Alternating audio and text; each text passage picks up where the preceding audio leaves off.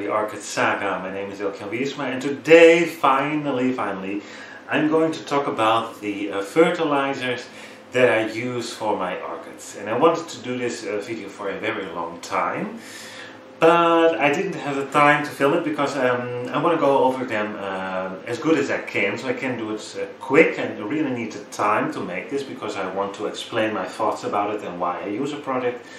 So that takes up some time. Just in a nutshell, if you don't already know, we have a bird shelter and we are open 7 days a week from 9 o'clock in the morning till 9 o'clock in the evening.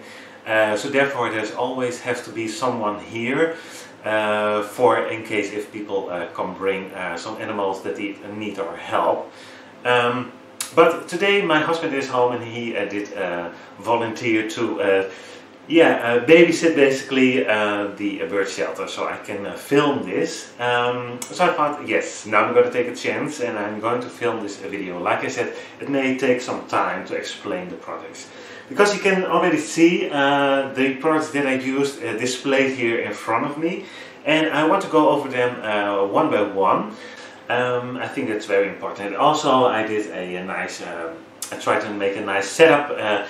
Once again using a Miltoniopsis. To be honest, my greenhouse, I'm also working on my video where I do the pest control, and I sprayed them just recently, so therefore my greenhouse is not looking very beautiful. So I thought I'd do this inside of the orchid room.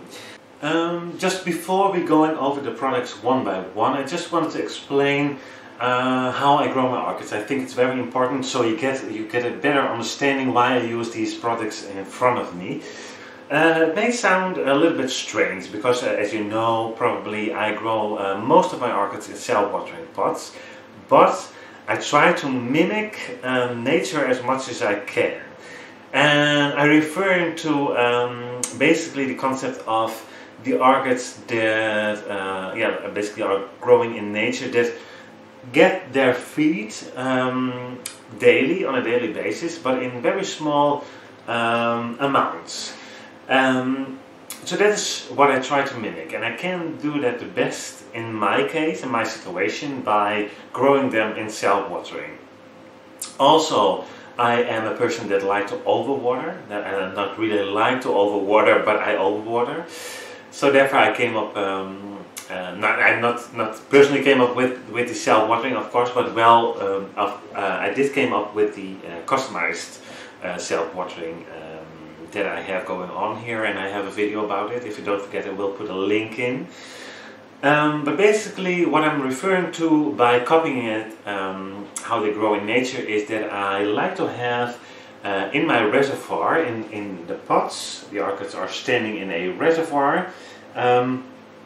I like to have basically everything in that reservoir, what's in front of me, in small amounts. So I try to give my orchids the opportunity to take what they need.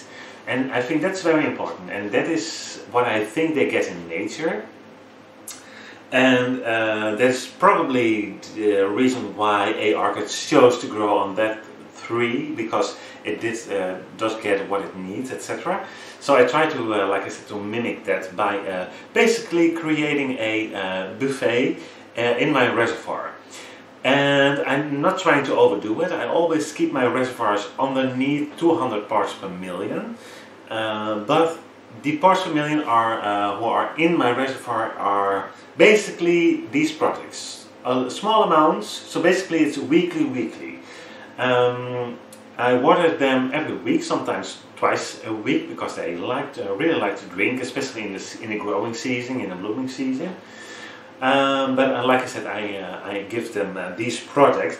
I think this is very important to know before I start to talk about the product. This is the my thinking process behind the products. So that said and done, I will now have a close-up look about the products and go over them one by one.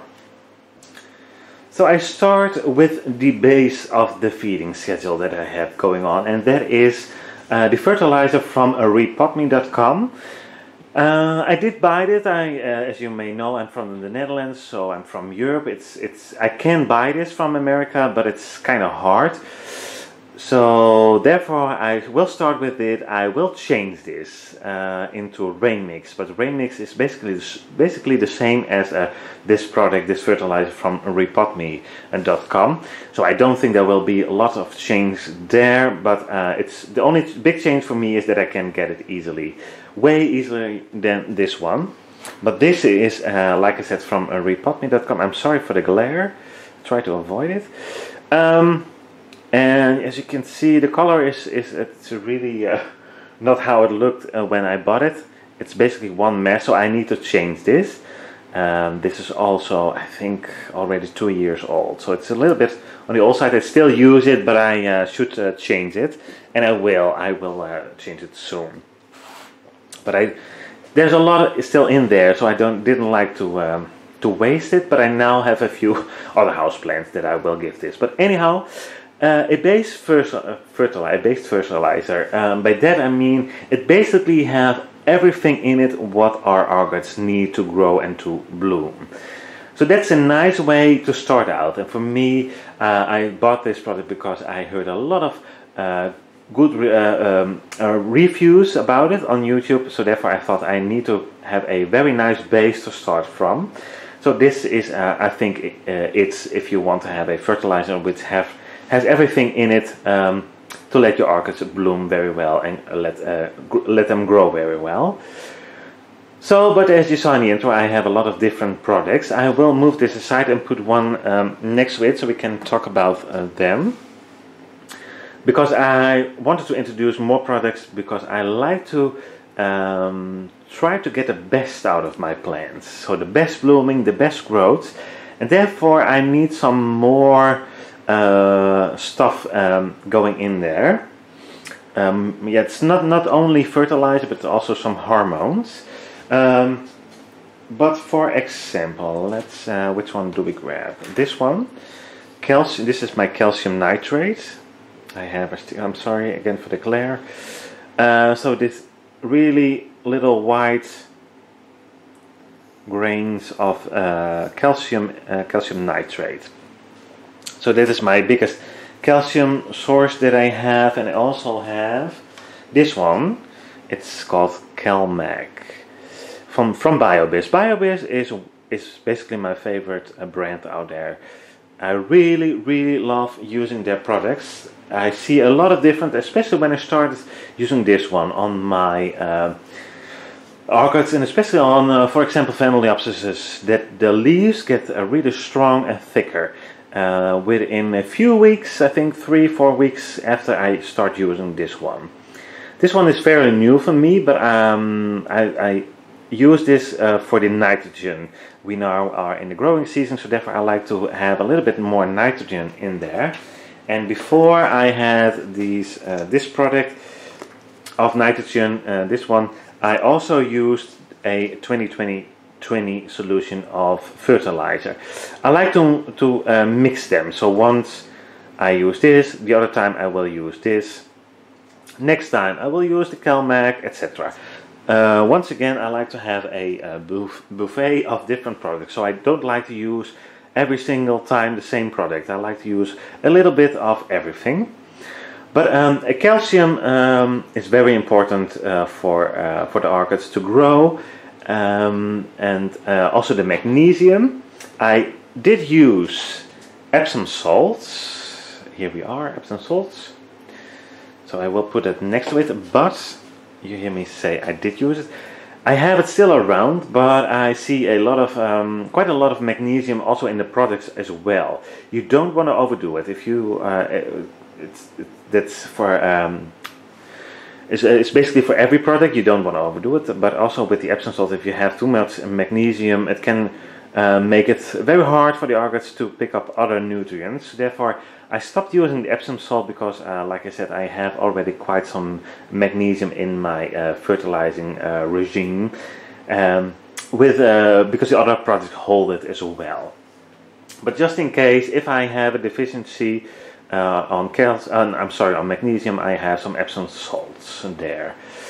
So these products, I on occasion use these two together. Most of the times I use this one or this one, and sometimes I like to add a little bit of CalMag in it.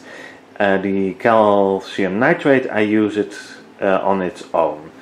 Once again, I don't use every product at once. That would be a little bit too much, but small amounts. Let me see, what do we have more? I have this product. I'm not doing them in a specific order, but just want to go over them briefly. This is a, as you can see, it's a MyCore Hydro, and a very different word for me to pronounce, but basically this one holds some beautiful hormones in it, growing hormones and humic acids and vitamins, plant growing hormones and trace elements. This is not necessarily a fertilizer. It actually isn't a fertilizer, but it helps growing the orchids to get them happy and like I said, to keep them, just to start them growing. And we'll zoom out a little bit so you can see the products a little bit better. But that one I only use, let's say 4 to 6 months. Just a little amount. So this bag will last me quite some years, probably a lifetime. I just use a little bit of it. So basically what I'm trying to say is that I like to give them some extra, because they are once again growing in inorganic media, and therefore I like to add some stuff in there. But if you want to know more about this product, you really should look it up. So therefore I'm holding it a little bit closer. You have the time to write it down. I'm sorry. If you want to, but this is something that I like. It also holds, as we saw, growing hormones. That's nice, but to be honest, for growing hormones I like to use this one, once again from Biobizz, Alga Mic, and it's basically the algae, the kelp, yeah, it's not basically fertilizer, but the hormones, the growing hormones, and so these one go very close. This one holds some traits of this product, but this one doesn't hold everything this one holds, if that makes sense. But I use this one more just to get my orchids growing, especially when I have new orchids. And it really helps, in my opinion, to have a not a big response on a transport shock or a reporting shock. This one helps them to start growing roots quite quickly. So therefore I like to use the seaweed, that was the word I was looking for, the seaweed solution, kelp solution. If I'm correct, it's basically the same, but this is from seaweed extracts. Then, once again, I like to mix it up. This is a product that I don't use much, but on occasion. Fish mix. Once again, Biobizz. Biobizz. Let me put it here. Is that still in frame? Where? I can put it here actually. The fish mix is also basically a complete fertilizer, so therefore it's very close to these two guys. But once again, I like to mix it up, because like people, I think a plant is not the same. Every plant is different. Even though you might have the same Miltoniopsis, I think some might like the fish mix a bit better, some might like the MSU a little bit better, some the 2020, etc. So therefore, once again, I like to create a buffet in that reservoir for my orchids. So therefore, I like to change this. But the fish mix I use once every 2 to 3 months. So a little bit, because I think it's a great product, but it might be a little bit strong. So therefore, I use it not that often, but once again, I like to mix things up. If I look at myself when I'm eating, I don't like to eat every day the same stuff, so therefore I like to change it up as well. So I think maybe my plants like to change their buffet also sometimes. This product we talked about, it had some humic excess, if I pronounce it correctly. Basically it's this stuff. So I have that in a bottle as well. And also the Bio Heaven from Biobizz contains that as well in their mixture. Let me see, let me have quite... You can, I didn't know this, but you can open this and then you have basically the description of what is in there. If I can read it in a language that I understand. I'm sorry. Here it is. Some nitrogen, some ammonium. That's not really great if you are working with inorganic media. I love the nitrate nitrogen, the nitrate we did talk about earlier. That's why I bought this not that long ago. The ammonia needs a little process. It has to go through a little process before the plants can take it. The nitrate is already uptakeable for the plants, but anyhow, it's not a big amount. Some nitrate there. Nitrate is directly available for the plants, so that's something to remember if you, especially when you grow in self-watering or semi-hydroponics. And it has some zinc, some iron, so it holds quite a lot of good stuff here. So I like to once again mix this up on occasion. It's a small bottle, but I do not use it as much, little amounts. So it will take me about, I think, 2 years at least to finish this bottle. But it also holds a humic axis. How do we call it? Yeah, humic exits. So these three, let me zoom out a little bit because the products are taking up a little bit more room, but these three are very close together. By that I mean that I changed these as well. Well, actually this one holds more hormones as well, so I only use this once every half year, I think. But these two I do change quite often, and I use these once every 2 months, I think. So to give you an idea, I probably should make a fertilizer schedule, but it's not always the same. But if you want me to do that, please let me know in the comment section below. I would really be happy to make that, to give you an indication, because I now I'm talking about the project. I noticed that I have some troubles to explaining everything, how I use it, because there's so many projects here, and they all have a different purpose. But I hope I explained it as well as I can, at least as you understand. And I did watch a video from Biobizz about the bioheaven, and they did explain that you could think of the humic and the bioheaven as a product that basically goes around the fertilizer, the stuff from the fertilizer. It's basically coating it and make it a little bit more tastefuler for the plants. So if a plant doesn't really like, let's say, the iron, this may take it, make it a little bit more tasteful for the plant, so it will take up the iron a bit better. That's their explanation. It's not mine. I really don't know if it really works like that. I'm just a simple grower, and I try to do my thing. It's not. I try to think about stuff and basically on feeling. Actually, if something feels right or it does make sense, then I start using it.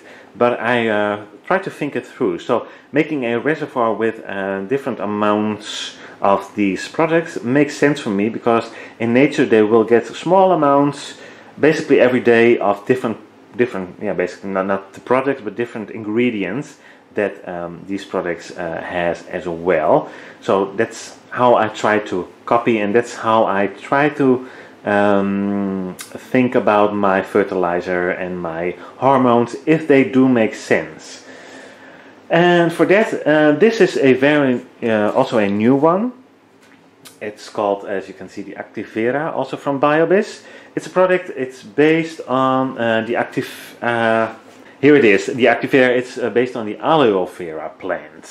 There it was. I always forget the name of it. I don't know why, but and this product is called Activera because they try to use they use the benefits of the aloe vera plant. As you may know, it can be very healing if you have wounds on your fingers, etc. So therefore they use it. I think it really helps if you have some wounds on your roots, for example, of the orchid.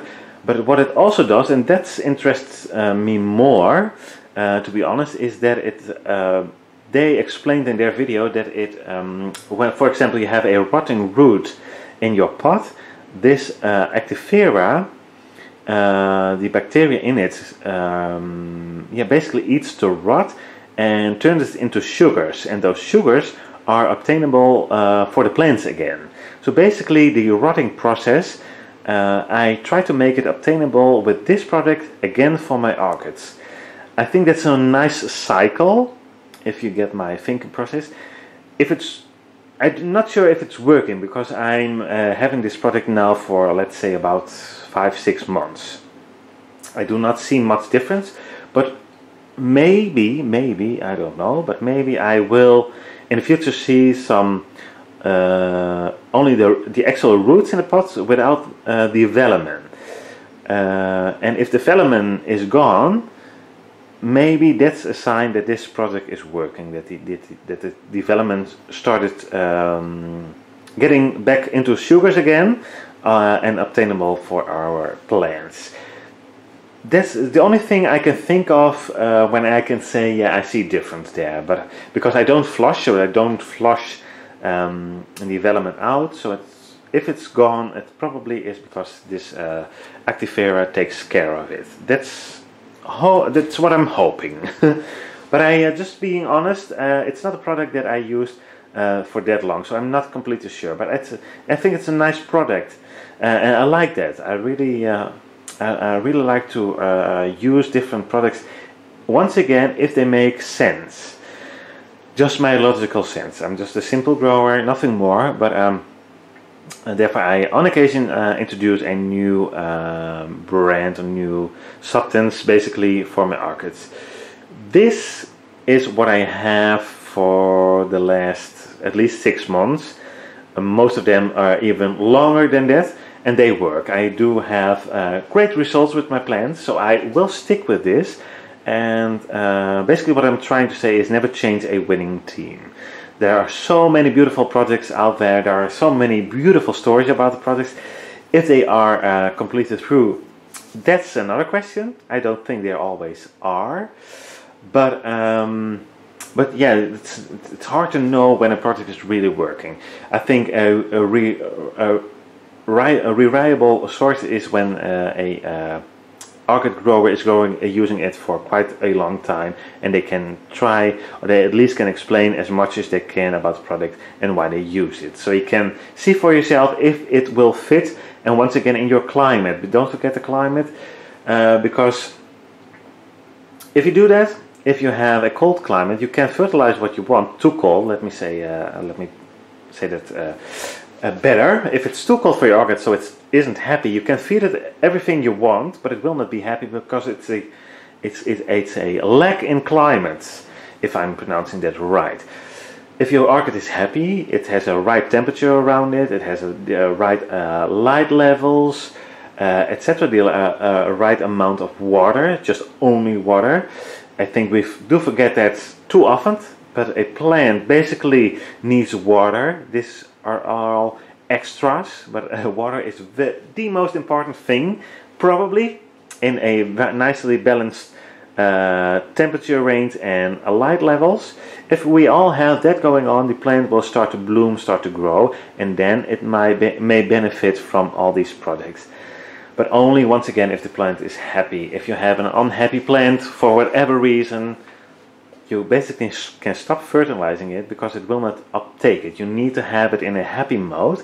The only product that I really would recommend then is the Biobizz. I'm referring to a plant, for example, that doesn't want to grow roots or hasn't any roots, etc. It's not really happy because the happiness, I think, starts inside the pot.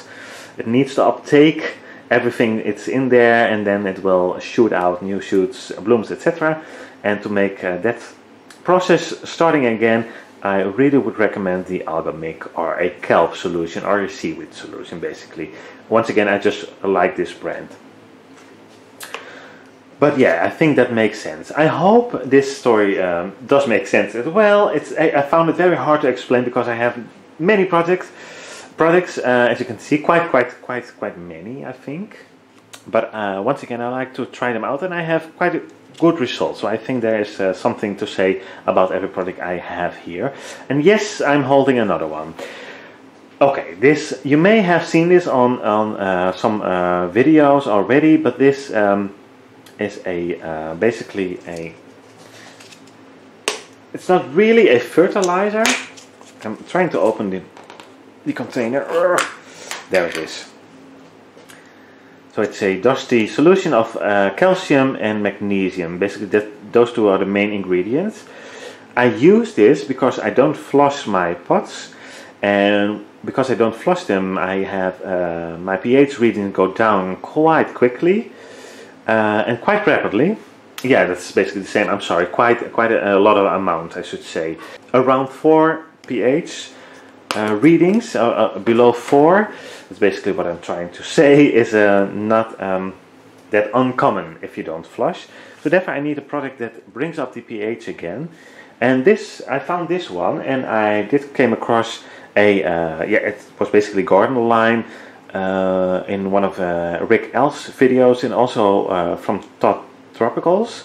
Both of them did and do use that calcium, that garden lime.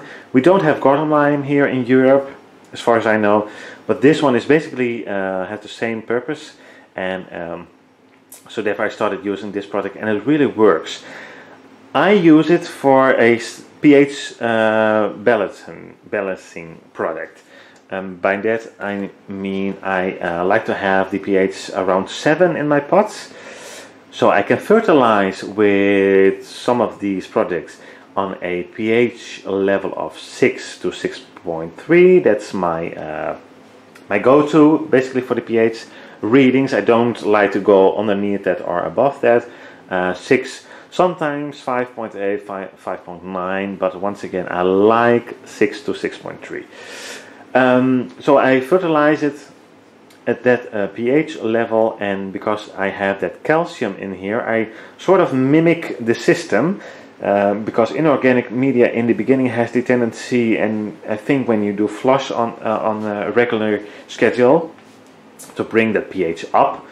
But if you don't flush, it will bring it down, like I said, and therefore I need a solution. So this one will bring it up to 7, and my fertilized water goes in around 6 to 6.3, and then over the next few days it will climb up again, because we have this product in that reservoir.